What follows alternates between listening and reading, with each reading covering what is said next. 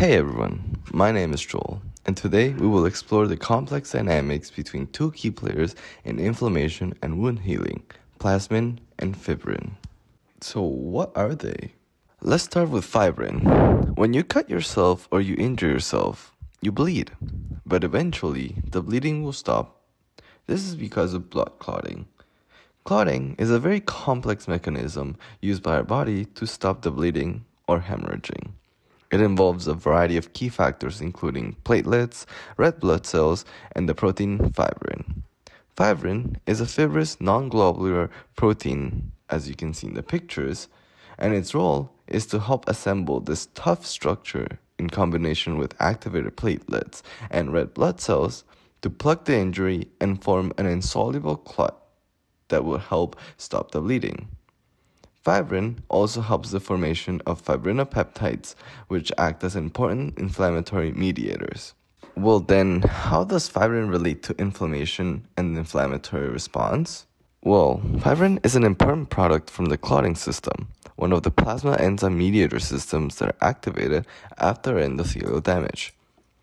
There are 4 plasma enzyme mediator systems that occur when there is a damage to the endothelium. These systems are very complex and involve a variety of factors and signaling cascades.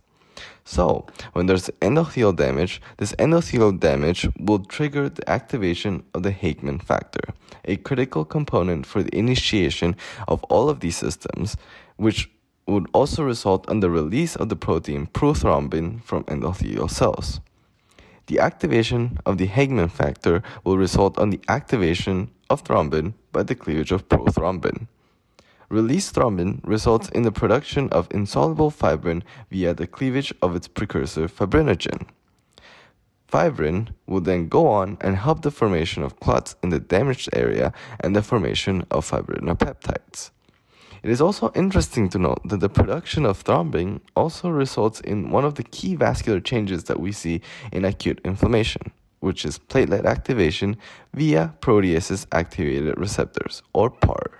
But wait a minute, you also wouldn't want excessive clotting, and thus, plasmin and the fibrinolytic system comes in as a key regulator of the fibrin in our body. Plasmin, in its inactive form plasminogen, is a cymogen. The activation of plasminogen is also triggered by endothelial cell injury and the Hageman factor. Endothelial injury results in the release of TPA, or tissue plasminogen activator.